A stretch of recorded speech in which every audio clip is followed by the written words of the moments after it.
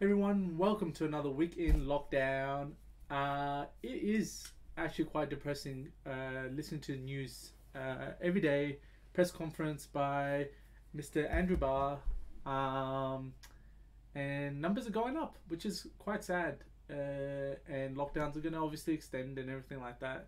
And so I'm kind of tired of watching the news, and I just wanted to know the stats of the day without having to view the press conference and all the emotions that come up when you're watching something on live TV, breaking news, all that kind of stuff.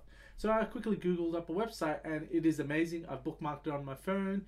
Every time I want to know the quick stats, it's there. Let me quickly show it to you. This is covidlive.com.au.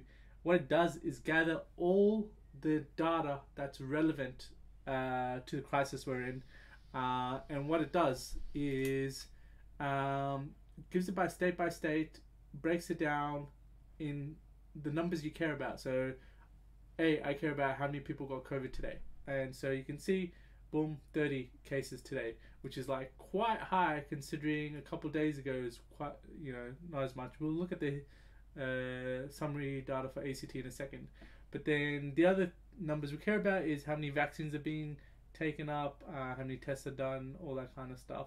But what I find really interesting is the vaccination numbers of the first dose and the second dose.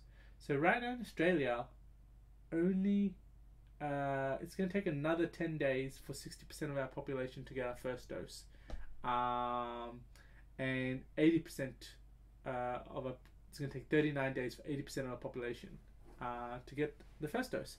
But what I care more about is the second dose, 87 days. So that's like about 3 months before we've almost got herd immunity. I mean, we need high numbers because this only takes into account people over the age of 16. But that's roughly good numbers. That herd immunity is going to start kicking in, and lockdowns are slowly going to end as we develop herd immunity. So let's specifically go into ACT. I know there's a lot more data like case numbers around the world and everything like that, but live in ACT. So we're going to click on that map of Australia at the top there, and we're going to click on ACT, and specifically you can see, yes, we got 30 cases. So now we have 291 active cases at the moment. Last updated gives you awesome that this was updated a couple of hours ago, which is awesome. And then you can see, there we go, the figures over the last week or so. So we only had 16 yesterday, and then we just doubled that to 30. So it's good that people who are close contacts are going out and getting tested and everything like that. But what I'm more excited about is we've already hit our 60% first dose, which is really amazing, and 80% for the second dose is only going to take 47 days. So that's not 3 months, that is a month and a half. So that sounds much better than how the rest of Australia is doing. So that's really awesome. It's also got other useful links, so you can click on alerts here or map here. So if you click on map for a second, we'll open in a new tab. You can actually see which locations in Canberra specifically had the virus. So for example, if you are, let's go to Dixon, or if you go to Lynham High School, you got to isolate for 14 days. That's a given because obviously there were active cases there. But if you went to, for example, Subway Dixon, we got to isolate for 14 days. Let's click on that. And from Wednesday 11th August from 7 p.m. to 7:50 p.m. there must have been a customer there who ordered a Subway, and now anyone who's was at Subway at that specific time is got to isolate for 14 days, right?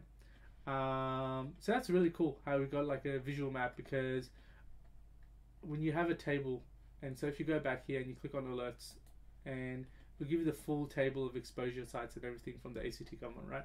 Which is useful, but it's not very visual data at all. And so that's why I really prefer this awesome map, because it'll tell me, I've been to this local area of ours. Oh, Woolies Dixon. I've definitely been there. What dates do I need to check? Okay. Yep, I was not there on the Monday, Wednesday, Saturday. Oh, okay, cool. I wasn't on those days, so I'm safe. But if I was, I'd be like, oh, okay, I was there on Wednesday, between 3 to 3:30. Cool. We need to yellow. What does yellow mean? Yellow means ah, yellow means I'm fine. I don't need to isolate for 14 days, isolate until advice or anything like that. I do what it says: get tested immediately and self isolate when until you get a negative result. Right. So I go off to Epic or one of the other test sites, and if I get a negative result, it usually takes 48 hours. Boom, I'm fine. I can go about my day.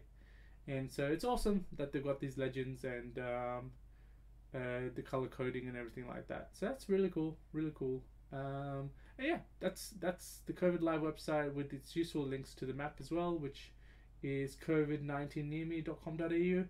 And then obviously it's got a link to the official covid19act.gov.au website, which has got the full exposure list.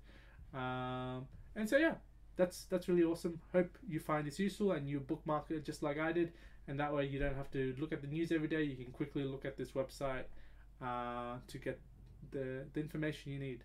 So thanks for watching, guys. I'll see you guys soon.